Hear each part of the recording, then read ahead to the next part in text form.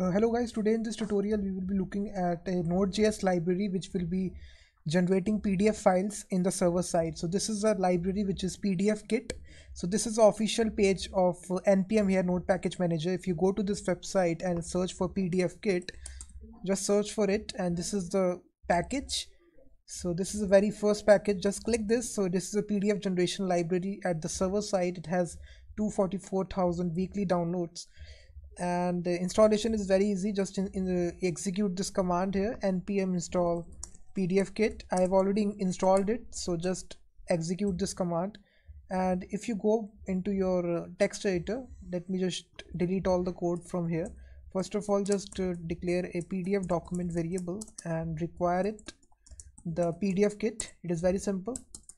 And now you also need to require the file system module. So require file system, and the very first thing, just declare a document variable and initialize this PDF, new PDF document. That's it, initialize it. Now we just need to make a PDF file. So this is very simple. If I just show you the example here, after initializing your document here and in storing this reference inside this doc variable, we will be saving this by this line. Let me just copy it and paste it.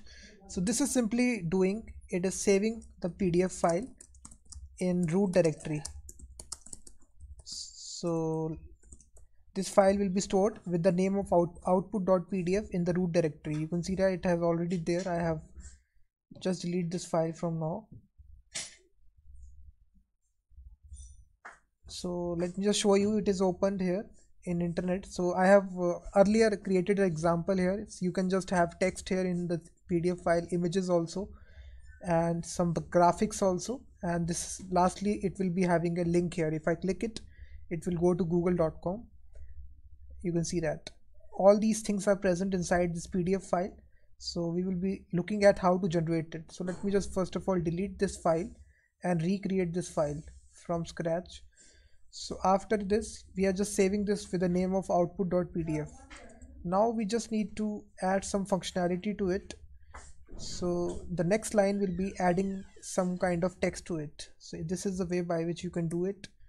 Let me just paste it here. You can even add your own custom fonts here with the method of font here, but I will not be adding font here. I will only be adding text here and giving a font size of 25. After that, we will be adding an image. So you can see that this is the image code here. If I paste it here, this code, this is a path of the image. Let me just delete this. So we are printing out this image.png. We are having this, embedding this in this PDF document. This takes three properties. First is fit, align, and vertical align. So this will have the image also. Now we just need to have some graphics. Let me copy paste all this code here, and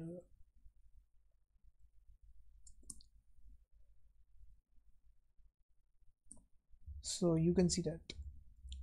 Now after this, we are adding a page here. In order to add a page, we call this method add page, and we are adding some more text to it. Here's some vector graphics.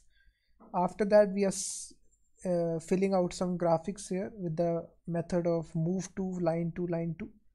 This is a color that we are providing, reddish color. After that, we are just scaling it by the scale method and translating it and providing this path here.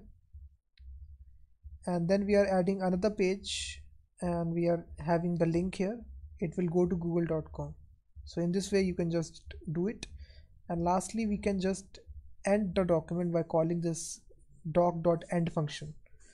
So if I just save all these changes and now go to the browser or command line and execute this command here, node index.js. As I execute this command, you will see that this output.pdf file has been generated in the root directory. Now if I just check this, open this file